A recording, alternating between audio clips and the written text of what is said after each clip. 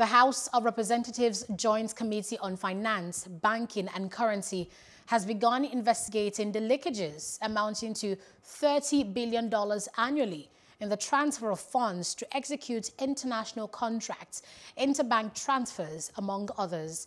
At its inaugural investigative hearing on Monday, the committee, co-chaired by James Faleke and Victor Nwokolo, grilled officials of Citibank and Fidelity Bank over alleged non-remittance of funds due to the Federation account. Faleke noted that the probe became necessary as a result of the growing problems in the financial management of all the God-given resources in Nigeria.